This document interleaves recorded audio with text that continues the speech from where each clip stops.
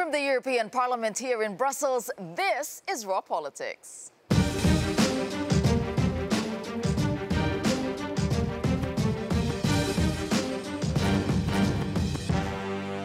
Thank you for joining us, and this is what we have for you on the program. Populist flop, who showed up and who didn't at a far-right meeting intended to unite the right. Last-minute sell, Theresa May jets off to Paris and Berlin ahead of an emergency Brexit summit. Great debate. France unveils the results of a nationwide listening tour aimed at quelling protests. Libya lawlessness, what a power struggle could mean for regional stability and for Europe. And royal internship. Prince William gets some one-on-one time with Britain's top spies. All right, it is time to meet our panelists this evening. We start with Darren McCaffrey, our political editor at Euronews. Darren, which of these stories are you watching? Well, it has to be Brexit, doesn't it, Tessa? And there is almost an irony in all of this for a process that was meant about taking back control to Britain and its parliament. They've now essentially given control away in the next part of this process to places like Paris and Berlin. I think she'll get a pretty warm reception in Germany from the German Chancellor, though it might be a little bit frostier at the Elysee Palace in Paris. All right, and Theresa May on a last-minute trip there. All right, joining us as well is Gerolf Annemans. He's a Belgian MEP with the Europe of Nations and Freedom Group. What about you? What are you watching? What story? The first story, although the title is a bit manipulated, it's not a flop, it's the first step in the building up of our group. Okay, we'll talk about what you think about that populist meeting there. All right, and also joining us, Indrek Tarrant. He's an Estonian MEP with the Greens EFA party. What about you, Indrek? I watch all the stories, but of course Milan is a fashion capital, so is that I keep an eye there. Okay, but we will. With a jacket like that. And that's exactly where we're starting. We're going to Milan because Matteo Salvini is actually there talking about his new European dream. Italy's Deputy Prime Minister kicked off his campaign for the European elections in Milan today by meeting with other populist parties in Europe. Well, that summit brought together the far-right League Party, Germany's AfD, the conservative Finns Party, and the Danish People's Party. Well, Mr. Salvini says that they are planning to forge an alliance of European right-wing parties. La notizia è che stiamo allargando la comunità, la famiglia, stiamo lavorando per un nuovo sogno europeo. Oggi per molti cittadini e molti popoli l'Unione Europea rappresenta un incubo, non un sogno. Noi stiamo lavorando per riportare al centro il lavoro, la famiglia, la sicurezza, la tutela dell'ambiente, il futuro dei giovani. Lo facciamo con movimenti che sono alternativi a chi ha comandato in Europa in questi decenni. Ovviamente l'accordo fra democristiani e socialisti ci ha portato in questa situazione di povertà, di incertezza, di litigio e di insicurezza, e quindi è un'alleanza che guarda al futuro. All right, our Rome correspondent, Georgia Orlandi, was at that conference, and she joins us now live from Milan. Georgia, so do you think, after seeing what you heard what you heard today, will this new alliance actually work? Well, Tessa, as you mentioned, Salvini organized this gathering of right-wing parties, nationalists, in order to build a new alliance, but also to really launch his European elections campaign. Salvini has been talking to a number of parties across the continent. This was an open invitation to all of them. He's been talking to some members of the EPP party, to Hungary's Prime Minister Viktor Orban, to the PIS in Poland. But today also was the chance for him to launch his pan-European nationalist manifesto for what he called Europe's Party of Common Sense, with a great focus on Europe, but mainly on the people of Europe who are really at the center of his political message, in order really to give the power back to the people and fulfill this, what he called the European dream. But the question is really whether this coalition will work. We know that immigration really is the common ground here. There are lots of other issues that are very much dividing, like economic policies, relations with Russia. I spoke earlier with Anders Vistisen, who's an MEP for the Danish People Party, and this is what he had to say. There is diverging interest in all political groups in the European Parliament. The difference is that our political movement built on the respect for the member states, and therefore we respect the differences instead of trying to see one-size-fits-all policy. So, for instance, we don't want a common foreign affairs policy. We want to respect that the Italians can have their version, and the Finns can have their version, and the Danes can have their version. So that is one of the great achievements, possible achievements of this new initiative. That is to respect the differences, and especially on policy areas where there is not much European coordination needed, or even, from my point of view, it would be a disaster, for instance, to have a common foreign policy of Europe.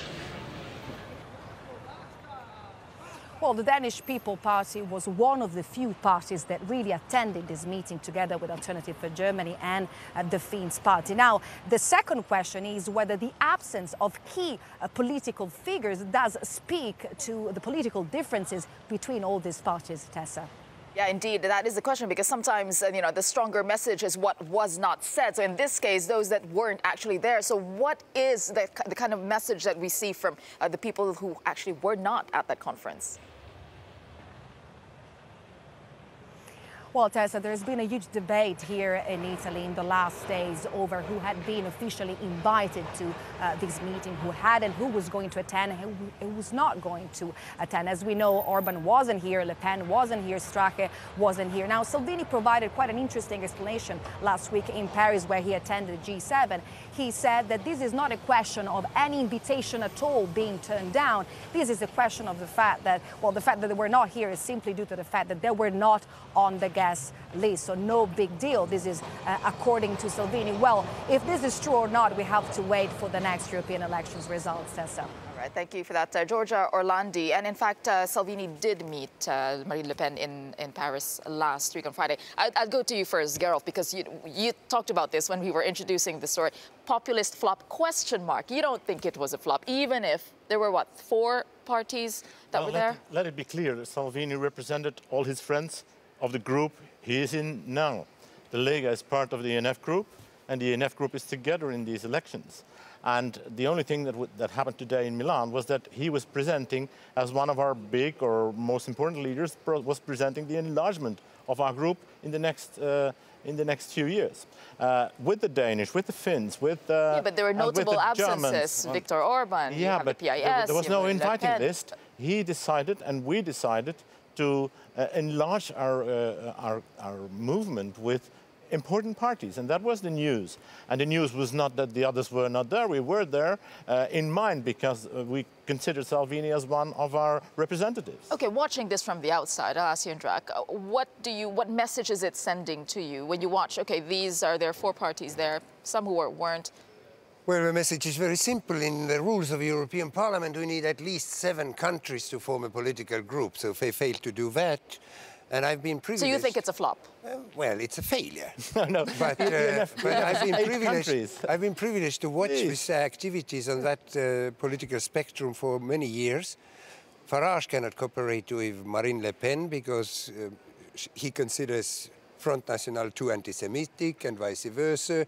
And the Polish cannot cooperate with the Dutch and so on. And if they finally can form something, they quarrel about abortion. Some want to ban it, the others not. So it's I'm sorry. It's a nice try. Okay, jump in before I go to Darren. Jump in. The ENF group is an established group in the European Parliament, and it's enlarging now. That is the news. The news is not the ENF was appearing in Milan. But there is a point that there are issues, sticking points that they don't see eye to eye. Every group has issues. For instance, the EPP has fundamental issues with Hungary, very fundamental issues. Groups in the European Parliament are not blocks. They have different views. That's our message also to the European Union. Permit different views, also in groups. But the ENF group is not disappearing. But is it possible? Is enlarging. Is it possible really to unite the right, given these views? I mean, Gerolf is saying... there is more than a strong hint of irony in obviously what this group and indeed kind of populist parties want, or people who want a different type of Europe. There's a very easy solution that if Europe is facing a common problem, many Europeans will suggest that the issue and the way to deal with this is a common European narrative. The kind of intrinsic difficulty is if you represent a disparate group of different parties from different countries who recognise at least a common problem, but then insist that the solution should be down to all the different individuals, well, then trying to actually have a commonality and policy on consensus on that is incredibly difficult. So, you all recognise that immigration, but all recognise that immigration is an issue in Europe, but the way that the various populists want to deal with it are completely at odds with each other. Of course. Italy, for example, wants a very different solution, a more European solution apart from the fact that we all agree, and that is our point, actually, our mission here in the European Parliament is to voice the fact that the way the European Union deals with it in a unilateral and a centralized way is not the way they should deal with it. That can unite us, this message. What about and people have been looking at this and saying that actually what Salvini is trying to do here is he's less really concerned about the European elections. He's less concerned about this political grouping. What he's trying to demonstrate is that in his base in Italy, that he is the leader and is the core of the kind of anti-capitalist, anti-European movement as it is currently. And that this is much more about domestic Italian politics than it is about European politics. We all are in domestic politics during these elections. Yeah, Indra, jump in. Well, when you look at this, is this a threat? Because the projections are showing that, you know, far-right populist nationalist parties would make gains in the upcoming election. Do you feel the threat? I don't feel a threat because if in democracy people have a right to be stupid and vote for all sort of extremist approaches, destructive, disruptional approaches, they have a right of it. What I say is that the parliament will be rhetorically more interesting because all kind of colorful people will be elected, but they won't construct anything. They will make a lot of noise like Nigel has been But this will doing. Make it, well, exactly. Well, we have Brexit, so, and he has been calling for We don't have it yet. Okay, but it is on the table. I'm saying that even if you say colorful people are there, it will be part of the debate, it will be part of the discussion, and it's it will be part of consensus as building. long as it's democratic debate based on rules, it's okay. They have their argument and I have mine. As soon as somebody starts to promote violence, some kind of violent takeovers, anti-constitutional movements, we will have to look. I don't know about Estonia, but none of the parties of ENF are promoting violence whatsoever or violent takeovers. And none of our electorate is stupid. The people that vote for us are not stupid. On the contrary, they are very smart. They see that the European Union evolves in a way that is not wishful and that they should have another kind of European cooperation. And just putting that on the table cannot be stupid. On the contrary, this is a smart idea because if we go on with the bulldozer of the European Union, we will crush European cooperation. I think just very quickly before we go, it's just what's interesting is that you have Viktor Orban who's flirting with ID. He's sitting on the fence basically, and you have the Polish PIS just flirting with idea, but not really, just seeing where they would be more powerful, let's say. And I think people are keeping their powder dry, to use a phrase, to see what happens, of course, during the election and see how the results pan out in terms of which party gets which. No, absolutely. All right, let's move on, because there are other things on the election radar now, because Matteo Salvini, he's not the only one, clearly, with the eye on the elections. We all are watching it. Here's today's Ballot Buzz with a roundup of all the day's election news, including one burgeoning bromance. Let's take a look.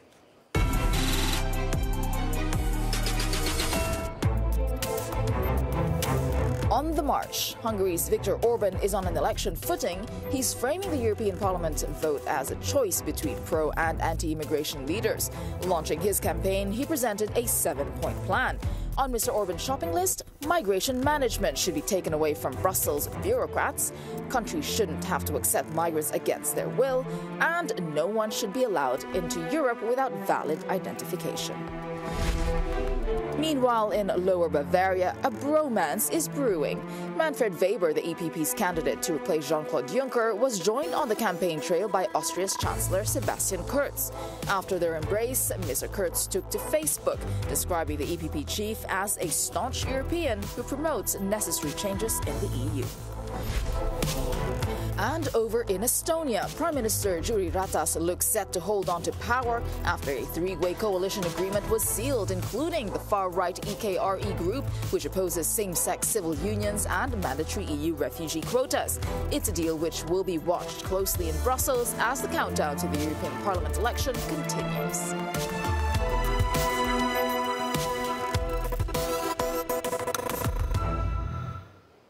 All right, we saw there in Estonia, we're looking at, the first time a far-right party is going to be in a coalition. I mean, this is the trend that we're seeing, huh?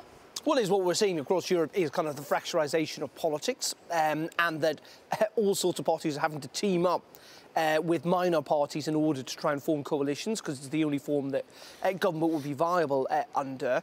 But be in no doubt, I mean, it's not just, I think there is a tendency to focus on when it is necessarily the far right, but you're also seeing this with a whole spectrum of parties, whether it's the Greens as well, or whether it's kind of socialist parties on the left. So and again, it's also not necessarily a new phenomenon.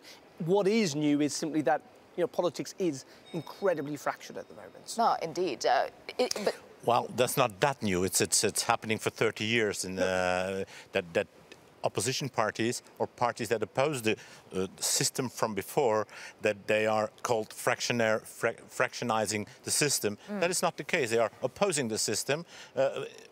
In the beginning with a smaller party, I'm not using. Sorry, I'm not using. And they end up in government. Yeah, I'm not using the word. It's democracy. No, I'm not saying. I'm not using the word fractionary as a bad thing. No. Okay. But it's just different. I'm not saying it's a negative term. But let's bring the Greens part of it, because you're right. Because the Greens are also, banding together and trying to make headway into the European Parliament. Yeah. And right they are, because the only valid worldview on 21st century is environmentalism. The others are 19th century. But speaking about extremes, and I don't like this right or left wing division. It's some kind of French revolutionary parliament seating based. It doesn't make sense. The thing is, either you are constructive and rule-based, a Democrat, or you are a Bolshevik, fascist, or Nazi who defies the rules and creates a totalitarian system by using the weaknesses or flops of democratic system. So that is the danger I see. Well, that's a description you probably won't I'm not a Bolshevik. I was an anti-communist when I was 17 years old. Me too. I'm not feeling what he says. But basically, try to... That is the European election of 26th of May is actually, will the centre prevail? Or will the centre have to deal with other parties, left or right, so-called left or so-called right? And that is the question. And if you want to question the system of the centre, please vote for one of this. All right. Okay, let's leave it at that. We have a lot more coming up for you. Now, migration, this is clearly a major issue in the upcoming election, but it isn't the only issue. We have Libya now, which is making a lot of headlines. It's a major departure point for those hoping to reach Europe, all those the refugees that we're seeing in the migration crisis. But the unrest there tonight is making a lot of people nervous. Now, rebel forces led by Khalifa Haftar are continuing their push to take the capital city of Tripoli. The country's Prime Minister Fayez al-Sarraj has accused Haftar of planning a coup. Well, several people are reported to have died amid the surge in violence. The United Nations says that more than 2,000 people have been displaced by clashes and many more could flee. Now, the EU's Foreign Affairs Chief Federica Mogherini, she has called for a humanitarian truce. I think the first message we need to pass united is the full implementation of the humanitarian truce to allow the civilians and the wounded to be evacuated from the city, and to avoid any further military action and any further military escalation, and the return to the political negotiations and the political track. Yeah, so there, when we heard that, and there is also worries from some quarters that this bloodshed could trigger a new refugee exodus from Libya, from the region. Yeah, and of course that has to be a concern. And the European Union has worked very closely with the current administration in Libya to try and stem the flow of but how do you do that when there's violence ongoing? Well, of course. And it's not very clear how this is going to pan out over the next couple of weeks. But be in no doubt that clearly what Europe cannot in some ways or would want to afford in the run-up to an election is potentially the start of another refugee crisis. Sure. But also, this is a very uncomfortable position because Libya is, and is a failed state. And in many regards, the European Union at the moment is facilitating things in Libya that many Europeans would think unacceptable when it comes to migration. But that's where we find ourselves.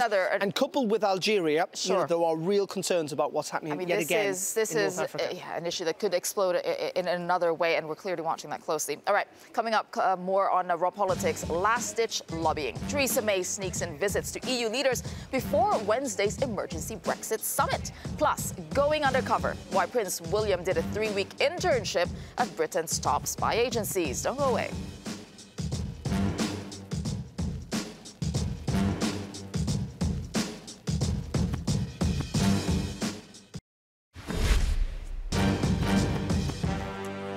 Welcome back. Well, Theresa May is packing her bags and preparing for a last-ditch European road trip to save her Brexit deal again. Well, she's meeting Angela Merkel in Berlin and Emmanuel Macron in Paris tomorrow to make her case one final time ahead of Wednesday's Crunch Summit. Meanwhile, chief Brexit negotiator Michel Barnier was on a road trip of his own, visiting Dublin to meet Irish leader Leo Varadkar.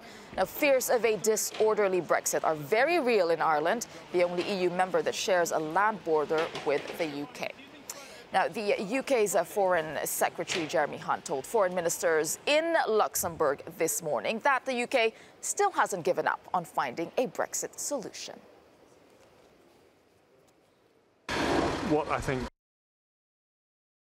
I'll be saying to my colleagues in the European Union today is that you can see from this that Theresa May is leaving no stone unturned to try and resolve Brexit. They want Brexit to be resolved as quickly as possible. So do we, so do the British people, so do MPs, and so we are doing absolutely everything we can to try and get a resolution to get Brexit over the line.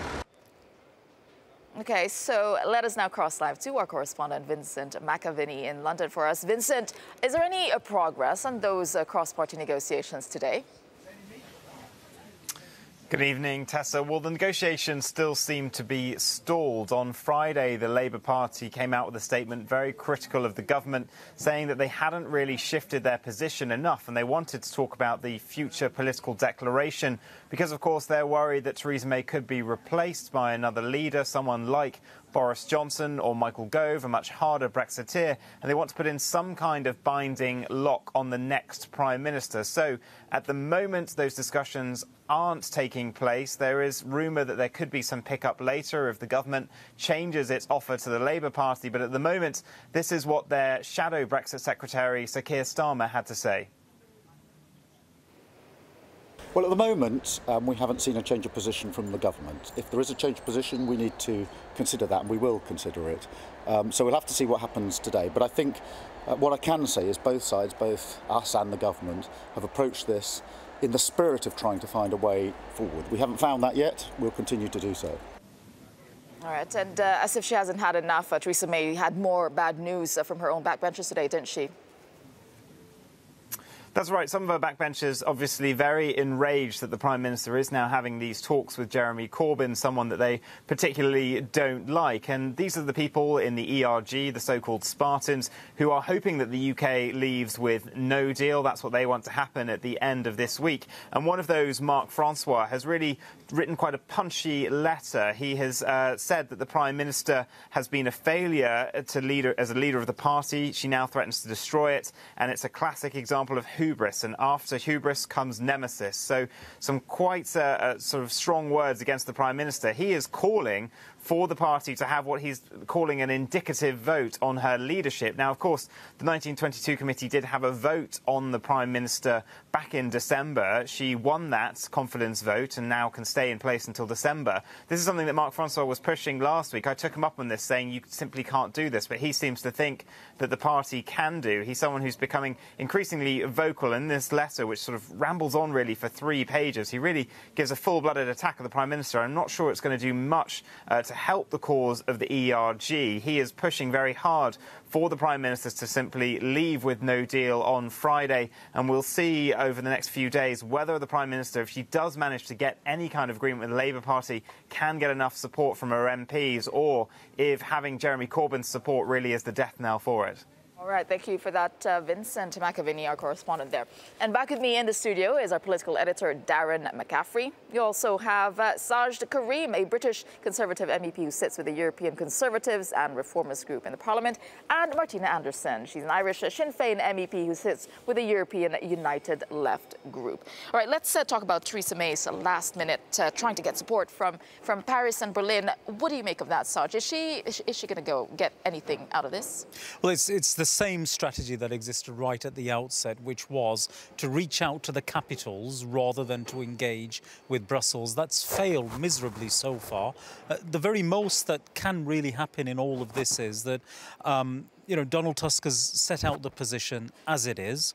And there really is a hope that maybe some of the larger member states can persuade some of the smaller ones not to take some drastic actions that put the UK in a corner. But when France itself is actually saying, no, we are minded to veto the granting of an extension, it's very difficult to see what is to be gained from that sort of engagement. Yeah, and I think what Emmanuel Macron was saying, that he doesn't really have any appetite to extend that Article 50 extension. You have, Ireland thinking, well, this is going to impact us, right? And Michel Barnier being there talking to Leo Varadkar, what are the main concerns there, considering everything that is going on? Well, the President and Vice President of Sinn Féin met with Michel Barnier last week, and myself and Matt Carthy will be meeting with him on Wednesday. And we're deeply concerned because we have been warning people throughout this entire process that in the context of a crash, then Ireland is going to be used as collateral damage, and whatever way this all falls, there's potential of physical infrastructure, not just in the border partition in Ireland, because WTO rules will necessitate it there, but we were told, well, maybe it will be away from the border, and if anybody has any notion that people in Monaghan, Cavan and Donegal is going to tolerate an economic border being imposed by 26 member states, I think they should think again. So people are deeply concerned in Ireland about the implications that this is going to have for our country and also for our peace and political agreement, the Good Friday Agreement. Sure. 21 years ago, on the 19th of this month, it was lodged at the United Nations. Yeah, and if we look at, though, the direction of where all this is going, do you think, Darren, I'll ask you, talking to everybody here in Brussels, do you think that the direction is really going to the extension of Article 50, regardless of what's being said in public? There will be an extension. The question is how long for. Sure. Emmanuel Macron, even though he'd love to think that he might be Charles de Gaulle, is not going to say no to the British on this. Sure. For a whole wide range of reasons, not least of all because Ireland is definitely not prepared for a no-deal Brexit. When Angela Merkel was there at the end of last week, when she was asked, how are you going to kind of get a solution to this problem of protecting the integrity of the single market and keeping the border free, 8 days out, the response was, well, when there's a will, there's a way. So clearly they're not there yet on that. And no one, not even France, will want to potentially cause economic havoc in the run-up to European elections. So yes, there will be an extension. What they will expect from Theresa May, and I think what Emmanuel Macron particularly tomorrow, but also Angela Merkel is, but for what cause? Can you set out a roadmap which shows that there is at least light at the end of this tunnel, or an end to kicking the can down the road? Is that where the cross-party agreement comes in, where if there's something new that can be brought to the table? I'll ask you that, Saj. Yes, it is, because it may be that the parties can't come to an agreement yet, but what they can agree on is a pathway forward. For instance, that if we do come to an agreement, we will put it in a referendum to the people. That may be enough and sufficient to get an extension of whatever length in place. I think that is going to be the way forward. I think there is a need for calmer heads to prevail. Much of the pushing towards the extremes that's taking place in London is being done for a purpose. And that's why you have people like Jacob Rees-Mogg putting out the sorts of provocative tweets that they are putting out. That's why you've got Marc Francois doing what he's doing at the moment. But there is a need for the grown-ups to remain in charge. I mean, I know that the crash out is a big fear in Ireland, but it seems like when we talk about the options in Brexit, it seems like a race. Like 1 week this, 1 week it's leading that. Are we talking now about the customs union, the idea being leading? So meaning the concept of a crash out is less likely now? Well, what we are facing at this moment in time as we sit here is nothing other than a crash out. But hopefully on Wednesday, if there's going to be a resolution put forward that actually doesn't just give an extension for more chaos and more uncertainty, but as Europe has been saying, well, why not an extension, but what for? And we as a party were preparing for European elections. I think that is happening across the board, with lots of parties looking at going into a European election that people thought we weren't going to be fighting for. But that said, the people of the north of Ireland should always be voting for European elections. It's absolutely not acceptable that people from Spain and Italy and France and Germany who reside in the north of Ireland would have been able to vote in the European Parliament elections, and those of us from the north of Ireland who are Irish could not. You know, the farcical sort of outworkings of all of this has done untold damage, and even people in the north of Ireland are receiving green cards from the insurance company to tell us that we will need green cards to travel in our own country across the border. Yeah, so the last point on this is what Martina brought up, is the fact that they're preparing now. Even those were probably expected to be out of the European Union or the Brexit to happen, now they have to prepare in the event of an extension for the European Parliament elections. I mean, how does this play out, Darren? Yeah, they are, and I think almost certainly Theresa May is going to commit to that this week. They will spend tens of millions of pounds on it. I think there's still a hope in London, though it's pretty small. That will make some people really angry, wouldn't it? Well, it will, definitely, and we may well see those elections turn into a de facto referendum, actually, which could see a very great polarisation of views in Britain. But Theresa May's slim hope is that somehow, over the next couple of weeks, her and Jeremy Corbyn do agree essentially on a type of customs union, and it does get through Parliament, and that at the last minute she can cancel those elections, whether it be, you know, on the 22nd of May, the day before. That's still a slim hope. I think in reality, though, they are going to have to fight them. And you're right, a lot of people will be angry that we are well over 1,000 days since Britain voted to leave the European Union. And right at this moment in time, it's now looking at a prospect where Britain could potentially still be in for at least another year. But if you're a Leave voter in the UK, you're pretty angry. Okay, I'll give you the last word. Custom union does not prevent physical infrastructure doesn't on solve the border that. beside Ireland. So whatever they agree in Britain, that is not going to deal with the issue of the backstop, which was the least worst option for us. So it doesn't deal with regulatory alignment. It does help a lot, though. It does help a lot. It doesn't help us one iota, not at all. Well, we have to move on from Brexit for now, but certainly something we'll be watching till Wednesday, that is. With so much going on behind the scenes now, Theresa May could really do with an insider. Well, she could always look to the royal household, as Prince William, he has just finished interning with the spy services. Let's take a look.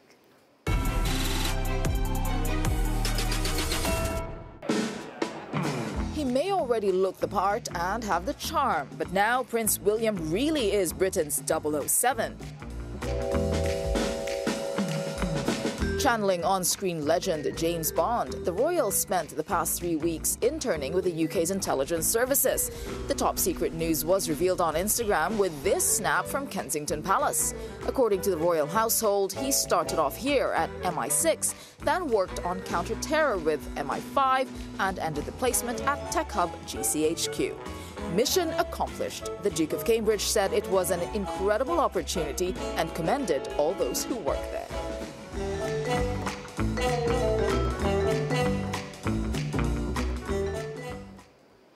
What do you make of that, Sarge? A royal spy? Well, I'm glad he enjoyed the last few weeks shadowing me around the European Parliament. No, I joke, of course. We knew that, Sarge. No, I think it's great because, you know, our younger royals have been absolutely fantastic in connecting with the public at large. So it's good to see him hands-on, getting stuck in there and actually coming out at the end of it, you know, saying, look, I've learned so much. It's actually a tough job. Yeah, you know, this is really tough. And we've got, you know, real people doing these jobs day in, day out, facing these challenges. So I think it's a great thing. Did he get a 00 007, I know. I was thinking that. Is he the new Apparently he used to have lunch every day in the canteen as well. Did he? Just to portray himself as a man of the people. That's where I was every day. Yeah. Now we know, Saj. Okay, coming up on Rome Politics, what are French citizens' biggest grievances? After 2 months of nationwide debates, the French government has the answers. But will the Yellow Vest protesters be satisfied? That's next.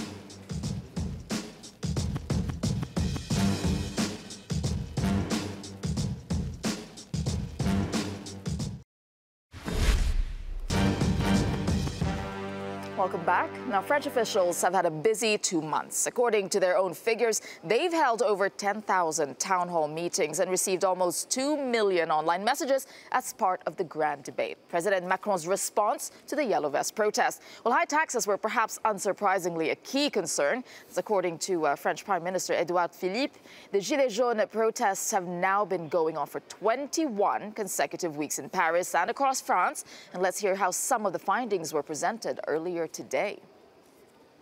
Nous avons baissé les cotisations sociales, baissé la taxe d'habitation, baissé l'impôt sur les sociétés, sans doute pas assez vite, sans doute pas assez fortement, sans doute pas assez clairement, car manifestement cela n'a pas suffi à répondre au ras-le-bol.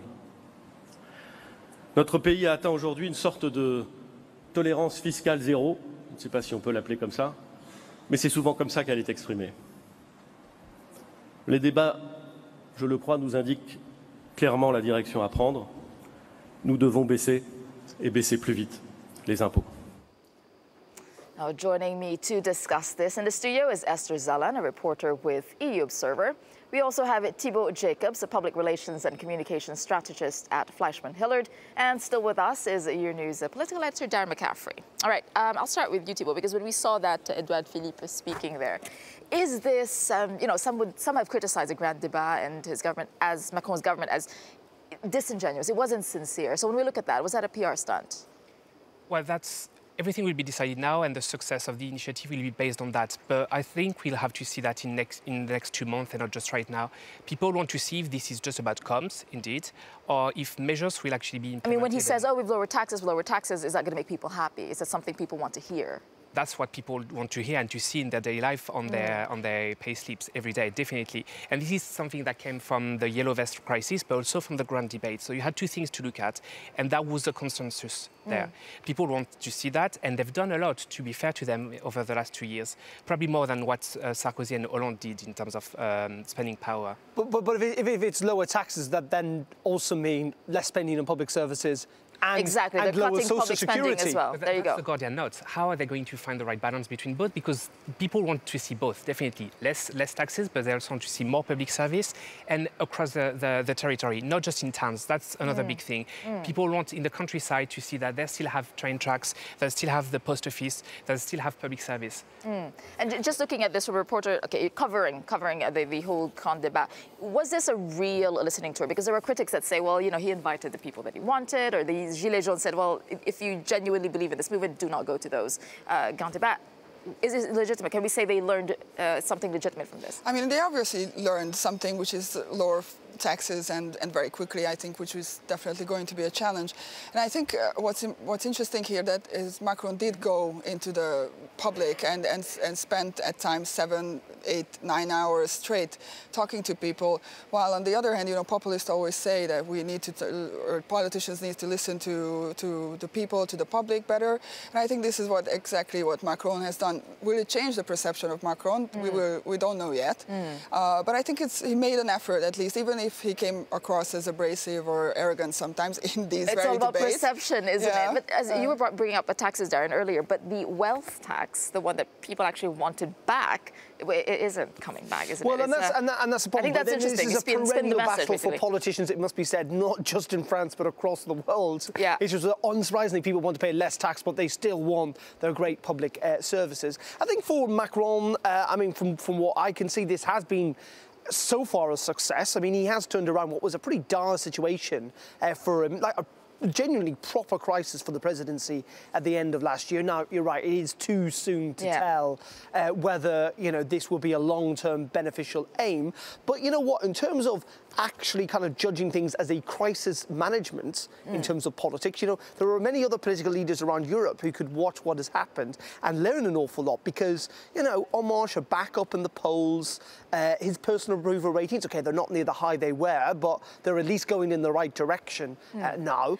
And actually, I think, you know, whatever you think about Macron, he has actually dealt with this pretty well. You think that from a comms point of view, he Absolutely. did well? Yes. Okay. Well, he engaged, and as you both said, he went to meet the people. He wasn't afraid. He didn't stay in the Elysee trying to sort it out or push the government in the first line, which is one of the reasons why opponents attack him so hardly today as well. Is that this is all about him. So people have forgotten the fact that he was silent in the very beginning and he disappeared for a while. So he's managed to turn it around. Absolutely, and he did go. He spent the first meeting was 7 hours long. He was there, just like with his shirt, no jacket, talking bluntly to people and having a real direct exchange. That's the first time it happens in French democracy. Oh, really? What about the yellow vest protesters? What do we make of them now, Esther?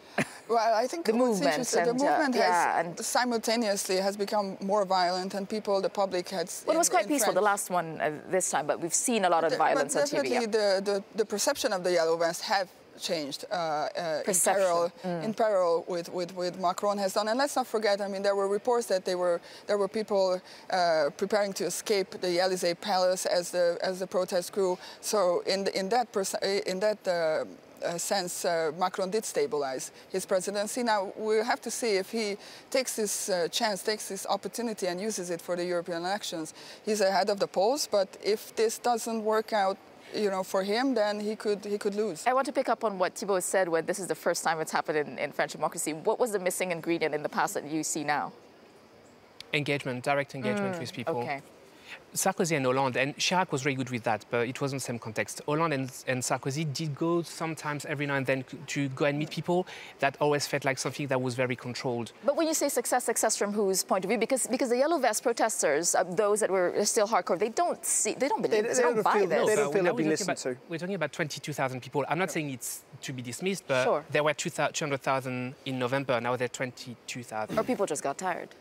Maybe they did. Maybe they also found that this debate was probably the right way to engage and express their views. Okay, but I think it was just finally, and I think you look at some of the failures of political leadership across Europe, Theresa May, in terms of not failing to engage with actual people. I think it was Tony Blair that once said that, politics is the art of debate, the art of persuasion, and that you should never stop doing that as a politician. And clearly, Emmanuel Macron has been able to do that, turn things around. As I said, there are others elsewhere in Europe who could probably learn a few political lessons, who could potentially get themselves out of a political hole. But I think it's important to note. In saying that, but you know what? The proof is in the pudding. Exactly. And we still come back to, yes, if it's all rhetoric, you know and what? perception, the French this is what's coming out of this will discussion. very easily forget about the stunt and will not be happy. So, politics is ultimately not just about rhetoric, it's about actual tangible change. As you've all been saying, we've got to wait for whether he brings what he has promised. All right, coming up on Raw Politics, has Emmanuel Macron's nationwide debate changed your mind? Well, we want to know what you think, and we'll hear from you. Your call is coming up at 7 p.m. CET after the show. The contact information is on your screen. You can call us at 00800 3333 700 to get in on the debate. Use the hashtag Raw Politics. Our lines are opening soon.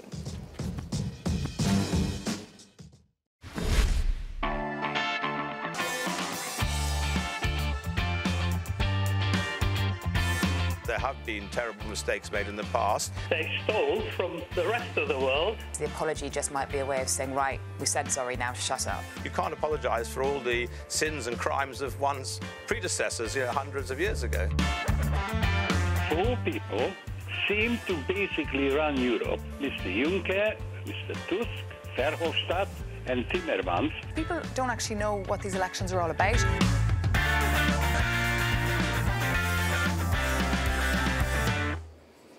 Okay, well, those were some of the highlights of our last Your Call show last week. And for tonight's preview, I'm joined by MEP Saj Karim, and also Darren McCaffrey is back with us, and Esther Zalan. All of them will be on Your Call tonight. So, Darren, what are we talking about in Your Call? What do we want people to call in Well, about? we want you to get in touch about a whole range of subjects. As you mentioned, Emmanuel Macron, just before the break, has his strategy changed your mind? But also don't like trust in politics, because that's a big issue that is found not just in any particular country, but it's definitely a pan-European subject. So let's have a look at some of the topics coming up tonight. For some of Europe's populists, the target in May's elections are the so-called elites in Brussels. Italy's Matteo Salvini today launches a pan-EU populist alliance. Perché chi sta affossando il sogno europeo sono i burocrati, i buonisti e i banchieri che stanno governando l'Europa da troppo tempo. Another leader who regularly attacks the elite, Hungary's Viktor Orban. He says control of migration should be taken back from bureaucrats in Brussels. When it comes to elites versus populists, who do you trust? Back in Britain, faith in the political system has fallen to a 15-year low. That's according to a new study by the Hansard Society. It found that more than half of Brits want a strong leader who's willing to break the rules. As the Brexit standoff continues in Westminster, we're asking, have you lost faith in politicians? It was the French president's response to anti-government rioting across France. The nationwide debate was Emmanuel Macron's way of showing he was listening to the public's concerns. And after months of meetings across the country, the first round of conclusions are being released. So will the findings change anything? Has Macron's nationwide debate changed your minds? So come on, Europe, what is your view? Elites versus populists, who do you trust? Have you lost faith in politicians? And has Macron's nationwide debate changed your minds? And you know what to do. Get in touch, pick up the phone. It's free. The number there on your screen, 00800 333 3700. You can email us at rawpoll@euronews.com. If you're on social media, Facebook or Twitter, #RawPolitics. Or we'd love to see your face. Get on Skype and find us using Raw Politics. Again, interesting questions here. And I think, you know, the first one, elite versus populist, whom do you trust? I mean, it's interesting. We'd love to know what you think, obviously, so do call in on that. But why is it mutually exclusive as well? It's a hard choice, perhaps, for people, elite versus populist. Yes, but I would, you know, I don't think that's such a binary Sure, absolutely. It's not mutually and also, let's exclusive look at the populists who actually governed, like in Greece. I mean, now Tsipras, I think we can say it's pretty much came Part to of the mainstream, elite. Yeah, part of the elite. Exactly. I mean, he signed a sort of a deal with now North Macedonia that no other prime minister has done before, and he also caved into the demands in the euro crisis. So you know, all this populist rhetoric then ended up, he ended up doing, you know, very much mainstream things. So, you know, and I think there are two things. talk. Do people lump the populists and elite actually also together, or do populists make an effort to be populist to avoid people thinking of them as the elite? I mean, it's all jumbled up and mixed together. It is all terribly, terribly confusing. There's no doubt about that. But you know, when you tell a working class lad from Lancashire that he's now part of the elite, it's, you know, quite hard to swallow. But who do you think wins more trust?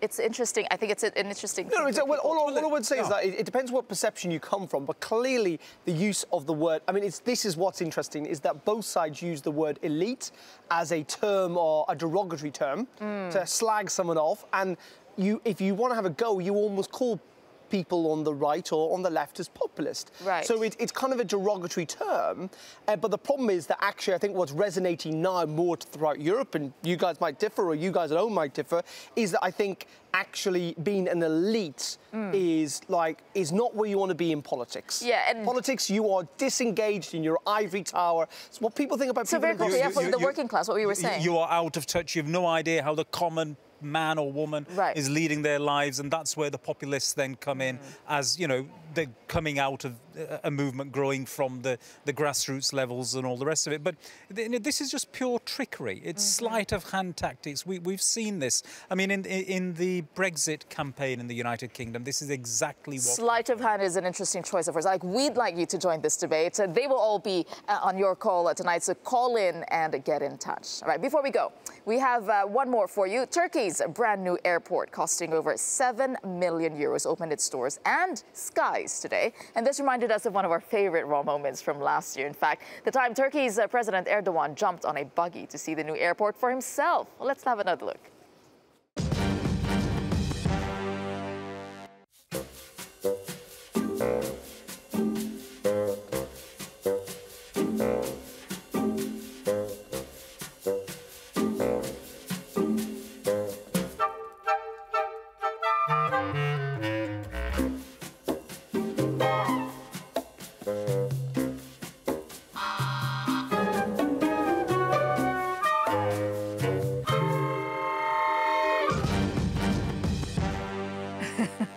I mean, whatever you think about Erdogan, he is an elite. I mean, that was an empty airport. I don't know why he needed all those people. He hasn't around him. opened. I mean, it's interesting he didn't crash? do one when the airport opened. I love seeing it. We're on Erdogan watch. Seeing him. We are. We do love that clip, particularly some of our producers. But it's a lot of fun. Yes. It's a lot of He was fun. driving himself. No, I think that's why he needed all Driving those. himself. That's why he needed all those people. I mean, in an empty airport. There you go. Madness. All right. Madness. Well, we would like to hear from you, all your thoughts. So again, do call in, get in touch with us on social media, use the hashtag #RawPolitics, join in the conversation after the show. Go on Euronews as well, and use Skype. I mean, no one's using Skype yet. Indeed. All right. Have a good evening, and thank you very much for watching us tonight.